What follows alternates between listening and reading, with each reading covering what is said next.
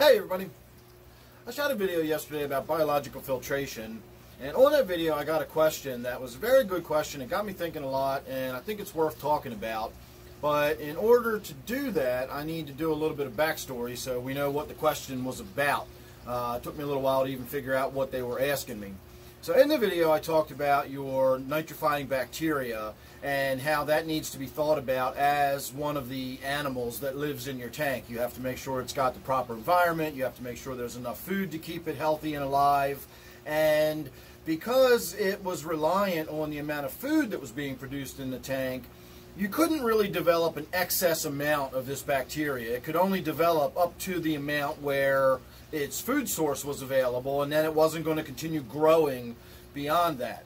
And so in that video I talked about on a couple of occasions where this tank behind me, the filter got shut down during a water change. I forgot to start the filter back up, and because I had enough nitrifying bacteria living within the substrate and in the tank itself, and the water flow and everything, the tank was able to withstand having the filter shut off without having any issue.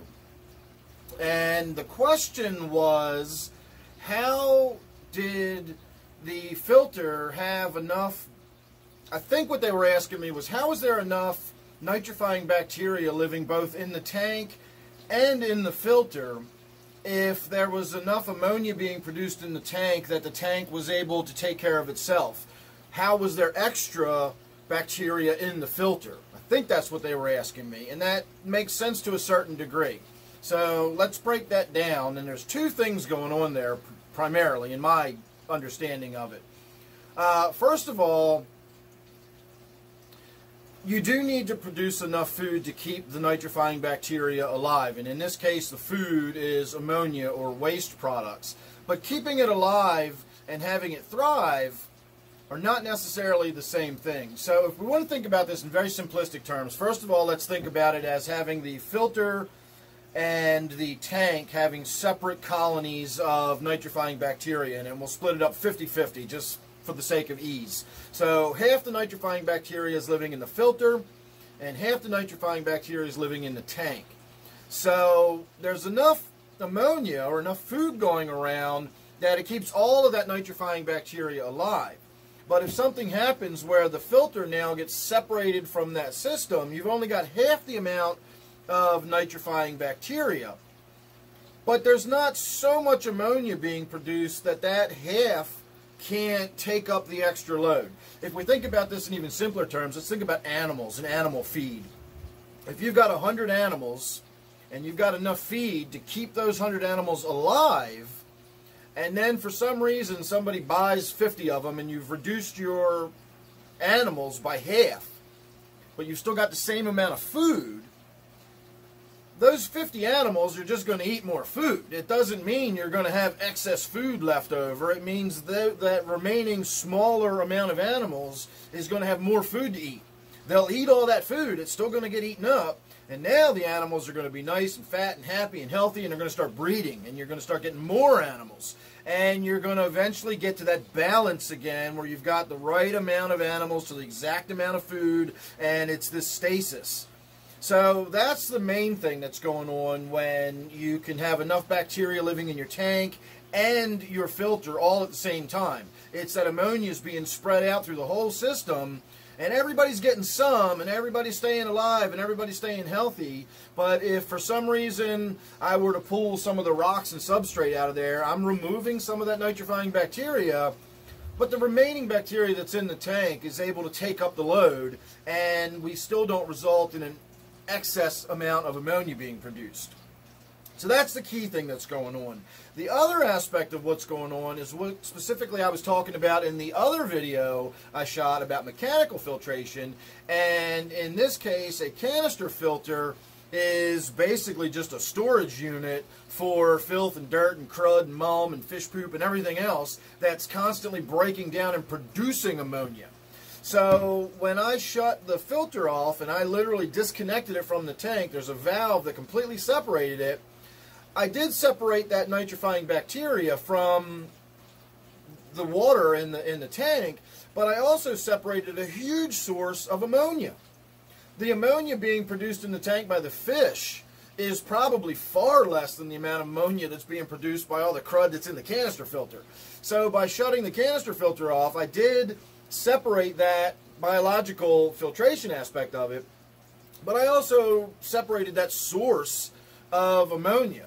So what was in the tank was a reduced amount of bacteria, but it also had a greatly reduced source of ammonia. So even if we went with the original scenario, and let's say I just took all of the biological filtration out of my canister filter and left all the crud in there, so I had the exact same amount of ammonia being produced, but I had far less biological filtration, then we might have seen a little bit of an increase in ammonia where the tank was struggling to keep up with a full amount of ammonia and half the amount of biological material.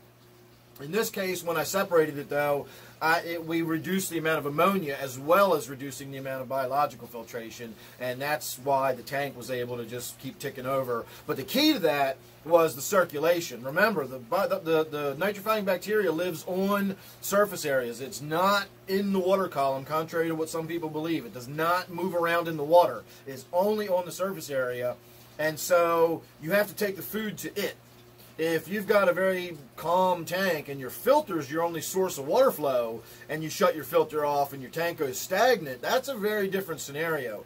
My tank has a 1,500 gallon per hour power head in it, and when you shut the filter off, I've still got a whirlpool swirling around in this tank. A lot of water movement, so I'm getting gas exchange, and I'm getting the water moving across the substrate and across all those rocks and everything, and I'm taking the food to the nitrifying bacteria. So without that circulation, then it would probably, I'd be telling you a very different story right now. It's the circulation that's the key to taking the food to the bacteria.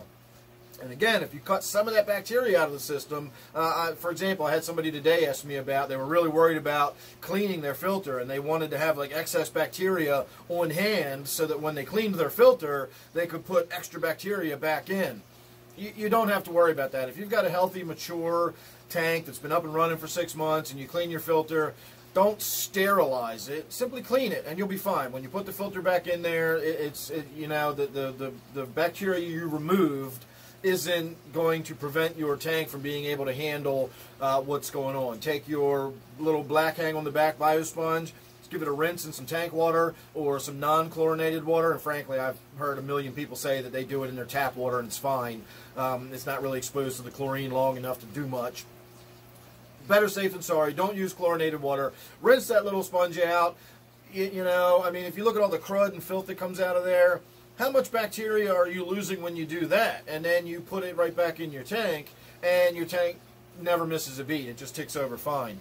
So when it comes to keeping your biological filter clean, you don't want to sterilize that, but you do need water to flow through that. So when you do a water change, leave that sponge alone. Only take the filter pad out.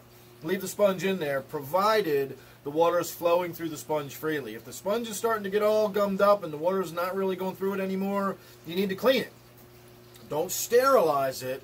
Just give it a good scrub, wring it out, and get it so water flows through it again. You put it back in the tank, and you've probably reduced your nitrifying bacteria by 80%, and yet your tank will be fine. The remaining existing nitrifying bacteria that's still on that sponge will be able to handle the load that's in there, and then it'll immediately begin growing back and filling back in, and you'll be getting more and more of it, and you won't have any problems at all. It's not that, you know, again, just don't sterilize your biological filter and you'll be fine. So in this case, that's how I was able to separate the tank from the filter, and the tank was still able to keep itself running. I hope that answers the question that I was asked. Again, I'm not quite sure that that's what I was being asked, but if I was being asked that, that was an excellent question, and there's your answer. So thanks for watching. Make sure you're subscribed. You don't want to miss whatever I got coming up. You never know what it's going to be with me. So thanks again. Don't forget, this one here is my 125-gallon tank.